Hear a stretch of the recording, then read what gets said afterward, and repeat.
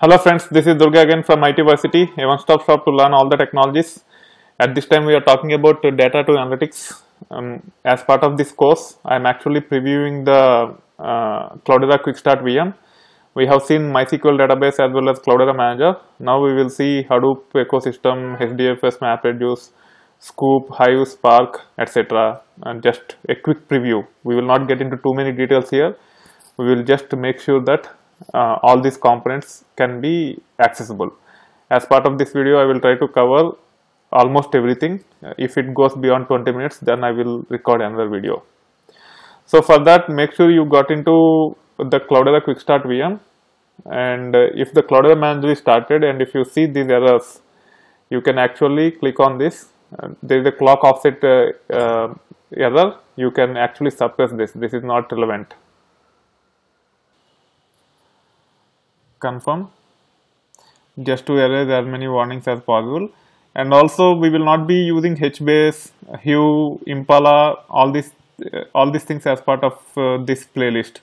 So we can actually stop those things that are not required, so that our environment is a little bit more stable. So that you can actually click on these things, click on stop, click on stop. We will stop Hive also. So to delete, first we have to delete Hive and then we have to delete the other stuff.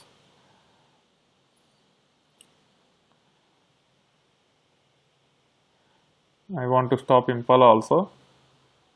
If required, we can add those things later.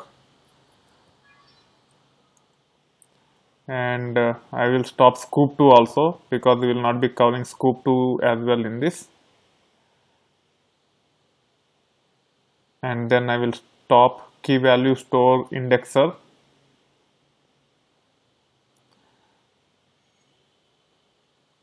And then I will stop Solar.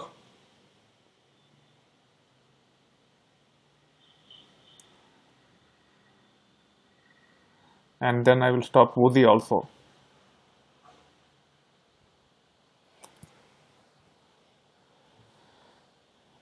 Okay.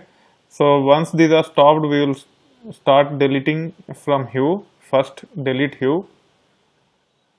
You cannot delete many other tools if you don't delete Hive, because they are all will be dependent on Hive. Once Hive is deleted, we can delete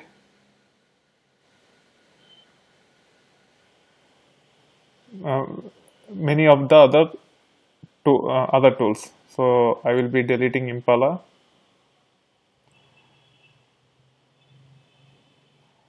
I will be deleting HBase. HBase is dependent on key value store indexer, or key value store indexer. There is a dependency between the two. So first we have to delete key value store indexer and then HBase.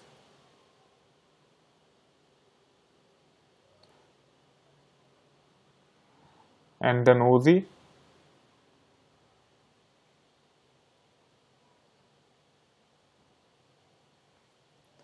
And then Solar.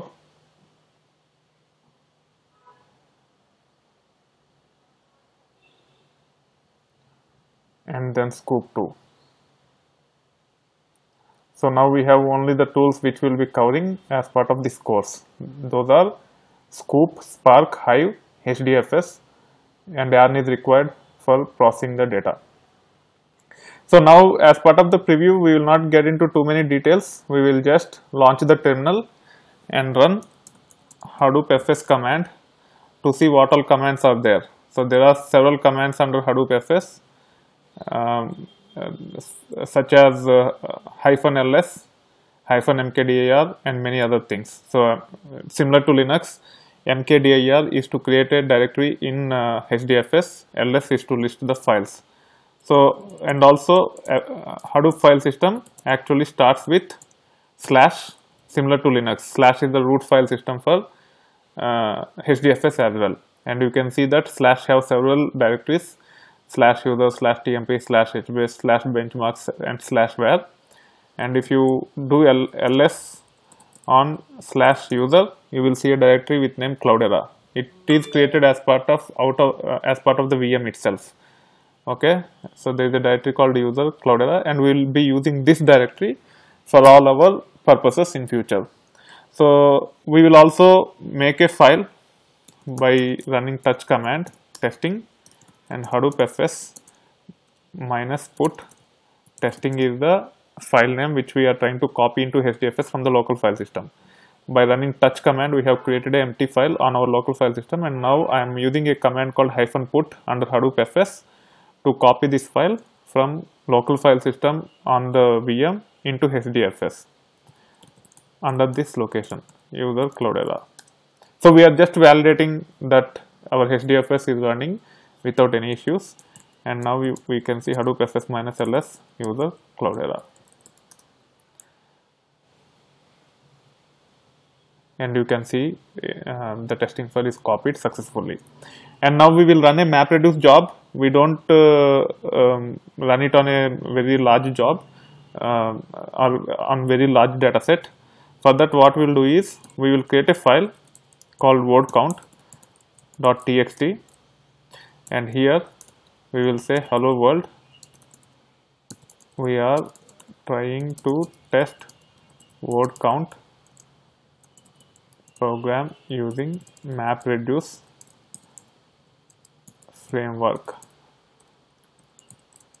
It is just to validate Mapreduce is setup. Mapreduce setup is fine on the VM, on the virtual machine. You can have any text, free flowing text. Once you do that, again you can run Hadoop fs -put command on word count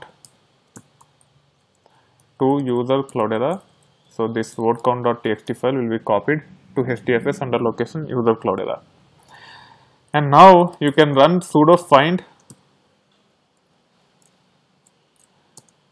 command from the root file system to find a jar file called Hadoop star examples star.jar. So star Hadoop star examples star.jar. If there are any prefixes or suffixes for that examples jar file, we will get the complete file name by doing so. So here there are several of them, and we will use this one, user lib Hadoop Mapreduce. Don't use Hadoop 0.20 Mapreduce because it is older version, and it has it might not it is not required to run. It belongs to the older version, and they provide those jar files just for the validation of backward compatibility. So here, to run a Mapreduce job, you have to run Hadoop jar command, provide this jar file name, and then there are several Mapreduce programs in that jar file. One of them is word count. If you are not sure about it, you just copy the jar file name and hit enter. It will provide all the valid programs or applications that are part of that jar file. So here we want to run word count program, and it takes a input directory and output directory. The input directory or input file name is user Cloudera word count.txt, and output is, you have to give a directory name, you can't give the file name, so I just give output and hit enter. Now a Mapreduce job will run, which will try to process the data in word count.txt, and it will give the count of each word in our text which we have entered, and which and that file is copied into HDFS. So the job is started. Once it is done, we will review the output directory to see that it is successfully run. Here, as part of the preview, we are just trying to get hands-on about simple commands to validate our setup is usable for future purposes. So now we can say Hadoop fs -ls /user /Cloudera /output and hit enter. There will be a file in that which will have the word count. You can actually run Hadoop fs -cat to read the contents of the file Cloudera output slash part hyphen r hyphen 00000 and hit enter, and we will get the count of each word in our data set.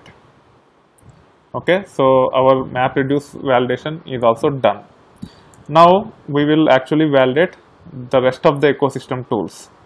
Okay, first thing is Sqoop. We will not run any Sqoop commands here. We will just validate that Sqoop is available here. If you run Sqoop and if you hit enter, if Sqoop is available, it will actually show the usage of the Sqoop, and you can actually run Sqoop help, and you will get all the commands that are available in Sqoop. So we will actually run some Sqoop commands later when we try to migrate data from Hadoop, migrate data from MySQL database into Hadoop cluster. Now the Sqoop is validated, and next one is Hive. To launch Hive, you can just type Hive and hit enter, and it will launch Hive. Once the Hive is launched, you can say show tables if there are any tables, because the VM is just downloaded and we have not created any tables.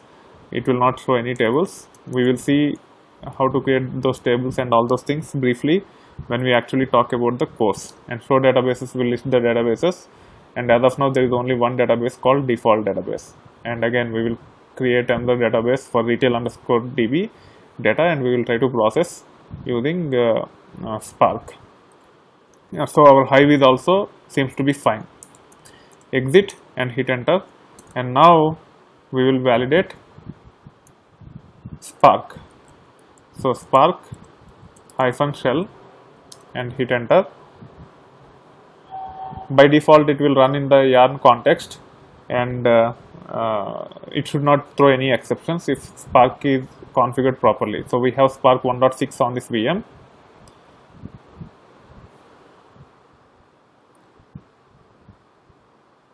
So there is some issue with the Spark.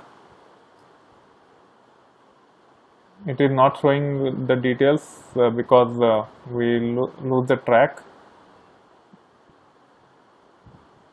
Let me change the settings. Terminal, edit, profile preferences.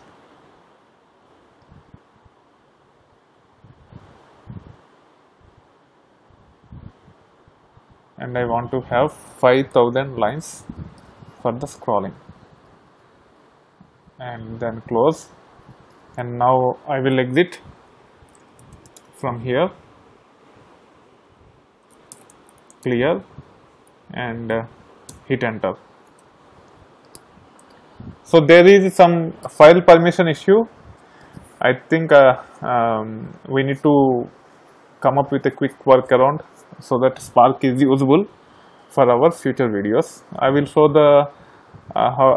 how to fix this issue, but we will be using Cloudera only as a user to perform all the tasks. I think it is the permissions issue.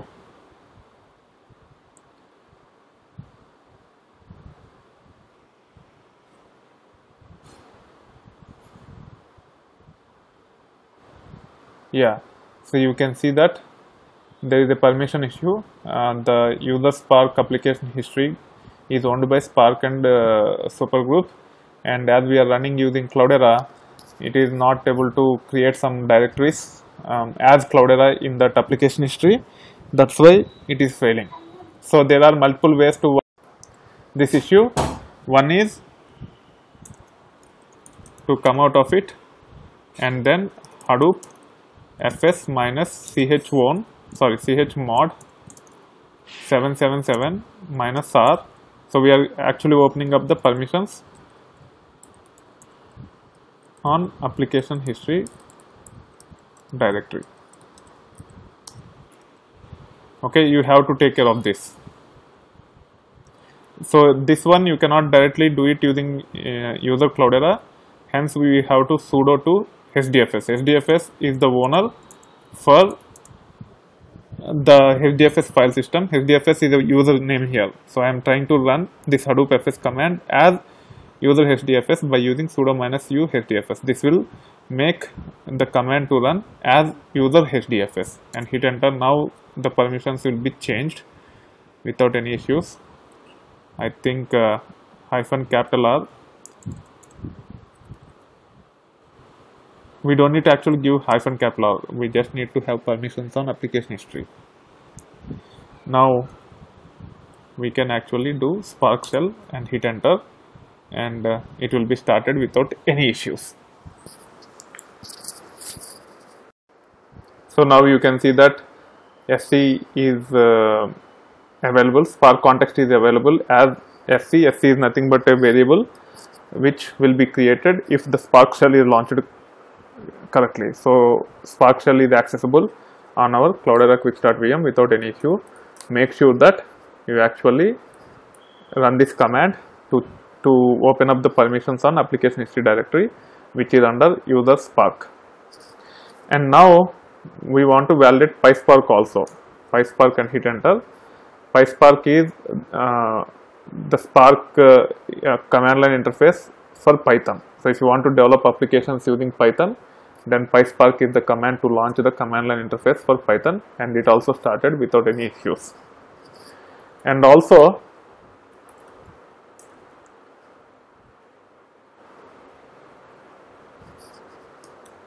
there is a Spark SQL. I think no, Spark SQL is not available in this version, but in the earlier versions they used to provide Spark SQL also.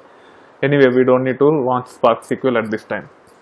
So that being said, we have previewed almost all the tools that are important for our course. So whatever demonstrations I will make as part of our course to integrate the data and also to process the data on Cloudera Quickstart VM is demonstrated briefly, and as part of the next video we will actually set up environment by installing Tableau, and also we have to set up the Tableau connectors to Hive, Spark and also MySQL, and then we will actually go to the main course where we will define the problem statement and try to accomplish the goals such as processing the data using Spark and visualizing the data using Tableau. That being said, I hope you are enjoying the content on of the course. If you like this video or if you want to provide the feedback, please click on the like button of my YouTube video, or please provide the feedback using comment section of the video. If you are watching this on Udemy, please provide the feedback on Udemy. And if you want to discuss further about Hadoop or big data, please join my LinkedIn group called ITversity Big Data. And finally, if you are not subscribed to my channel yet, please do so and stay tuned on both Udemy or YouTube channel for a lot more content like this on these platforms. That being said, thank you, bye.